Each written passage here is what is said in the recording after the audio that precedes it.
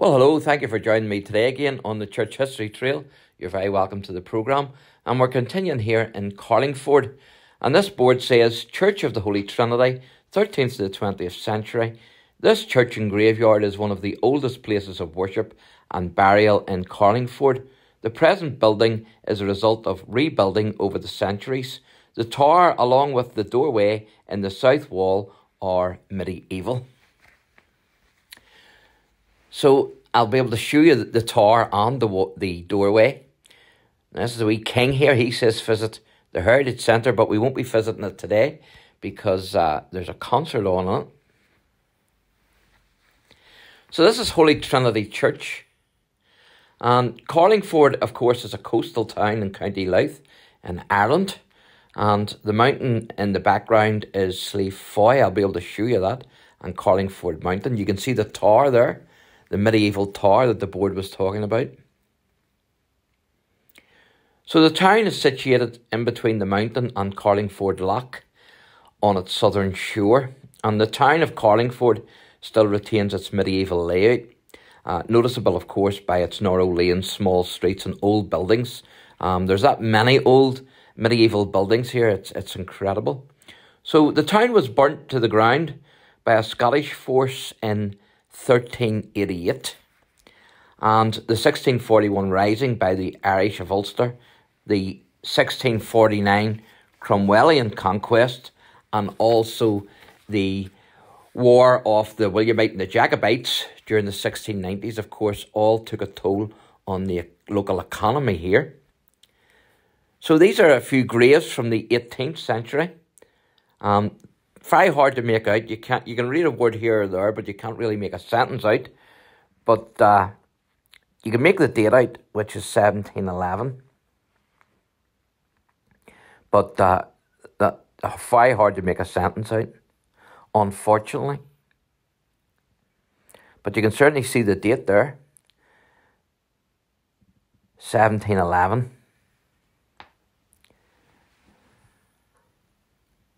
So great to have these 18th century graves, isn't it?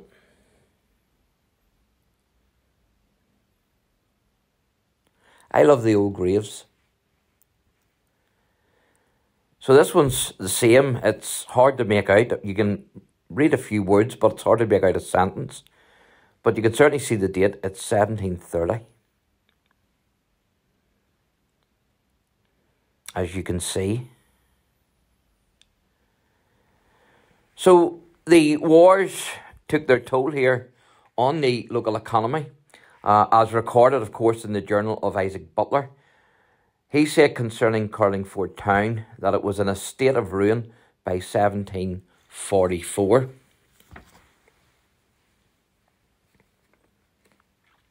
So there's another gravestone here that I want to show you. This is actually a mass grave. You can see the beautiful scenery here. It's Carlingford Loch. So as I say, the town of Carlingford is actually sandwiched between the mountain and the loch. So this is the mass grave here, the mass burial. It says, here lie the remains of those disturbed during renovations to Holy Trinity Church in 1992. These remains date from the 15th to the 17th centuries. Isn't that incredible? From the 15th to the 17th centuries. My goodness.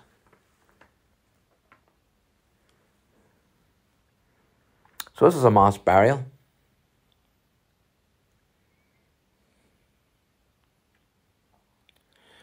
And there's another grave I want to show you here, which is a flat-lying slab, this one here. And this is of a soldier and his wee boy. Well, it's actually a Royal Navy sailor. And it says here, sacred to the memory of John Frederick, the beloved son of Lieutenant Charles Servant, Royal Navy, who departed this life on the 9th of December 1852, and he was only aged 9 years of age. And then his dad, it's also to the memory of Lieutenant Charles Servant, Royal Navy, who departed this mortal life on the 29th day of October 1859, aged 60 years. Then it says, Jesus said, whoever liveth and believeth in me shall never die. That's John 11, verse 27. So he actually died in 1859, the year of the Ulster Revival.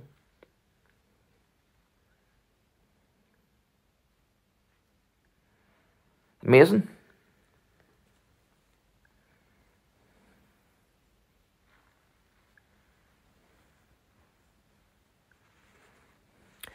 So I'm going to take you up here and show you the tower and also the doorway, the medieval tower and doorway. Now, just across the way there, and I have recorded this a while back, that's the old monastery, Carlingford Monastery.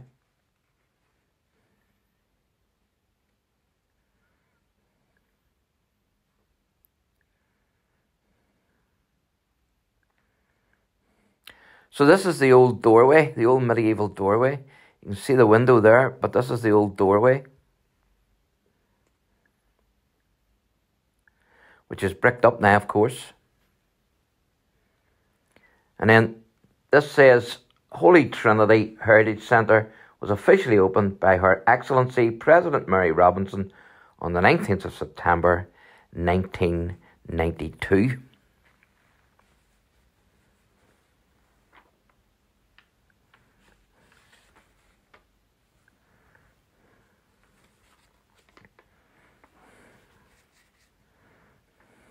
Look at the thickness of the walls there. That's certainly not going to blow down. Boy, they don't make buildings like that anymore, sure they don't. As I say, I won't take you in because there's a concert on there today. So this is the mountain, Carlingford Mountain. As you can see, the church and the town is sandwiched in between the loch and the mountain. That's the medieval tower there. Great to still have this, isn't it? And it looks very good nick for its age. But look at the scenery here, isn't that beautiful? My goodness. Could you imagine looking out your window at that in the morning?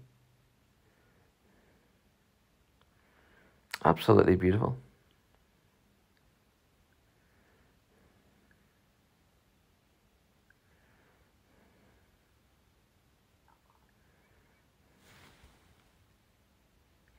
Isn't it?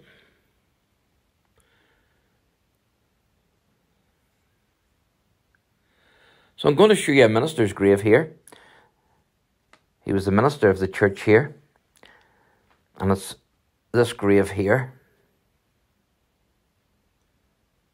So that says, in memory of the Reverend Charles Miller, for 10 years he was the vicar of this parish. He was born on the 19th of February 1807 and he died on the 8th of August 1884, as you can see. And then behind it, that's his wife. It says, in memory of, I think that's Mary Ann, widow of the Reverend Charles Miller, born 16th of January 1809, and she died on the 6th of May 1895.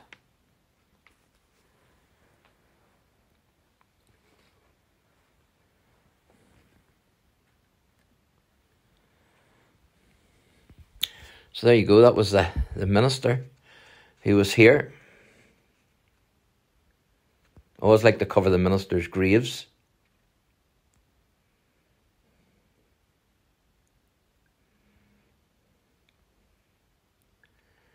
So you definitely get a good view from the graveyard here. It's a beautiful spot because it's elevated. It's fantastic.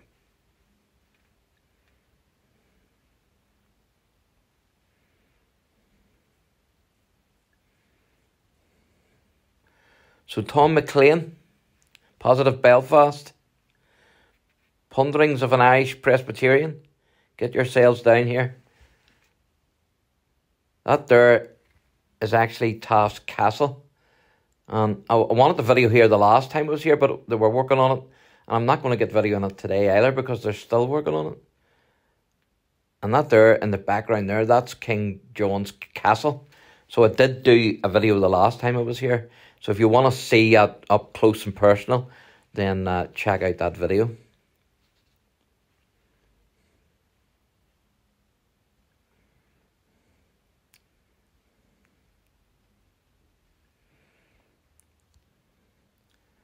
That's Carlingford Bay.